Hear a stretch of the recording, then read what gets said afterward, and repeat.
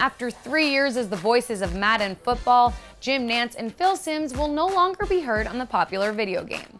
EA Sports is moving in a different direction with their broadcast team, bringing in Westwood One's Brandon Gaudin and Fox Sports' Charles Davis. They're the latest in a list of impressive broadcasters, as Madden and partner Pat Summerall were the original voices, but Madden stopped in 2009. Since then, other big names have been voices, including Al Michaels, Chris Collinsworth, and Gus Johnson. So far, all have been able to avoid the Madden curse.